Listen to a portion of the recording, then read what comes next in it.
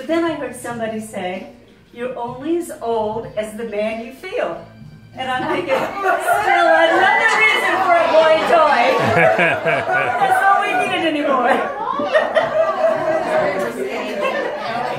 Okay, now back to 1955. Back to 1955. Isn't that against the law? Not that young. I mean, that 40 is a boy toy to me. Back to 1955. Okay, 1955, Dwight David Eisenhower was president. I actually remember him as probably the first president I really remember.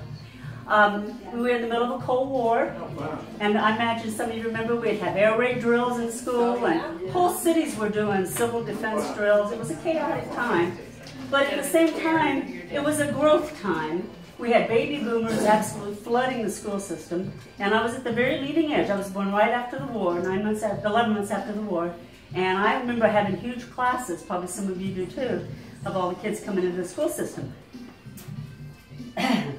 So that was also the time that Disneyland opened. I don't know if Patty knew that. Patty knew that. Okay, I didn't know that the other day. 55 in California. Right, Yes, right, 1955 California. Disneyland, not Disney World. Disneyland, right. Okay. Now, the thing that I didn't know that Patty told me about, and I found it very interesting, that in 1955 there was a big flood in Connecticut.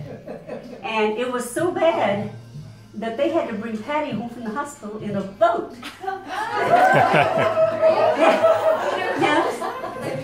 Now, Patty will tell you more about that when we get done. But I thought it'd be fun to think, how would I have seen that as a 9-year-old? And I would have said, no GPS.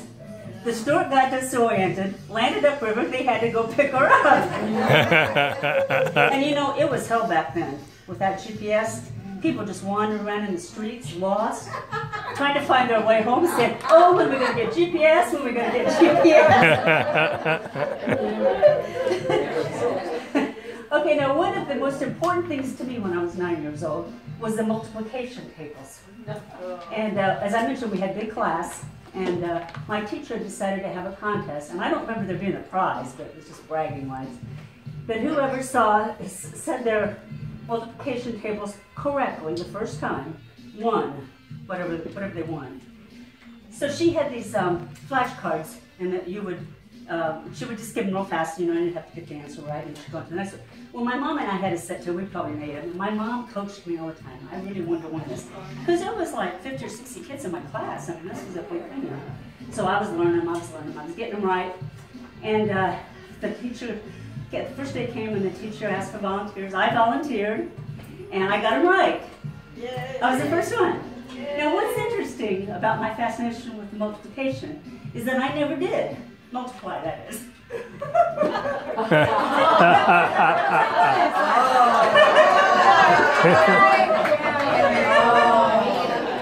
Patty and I had that in common. I never multiplied. Neither I must have children. Many of us.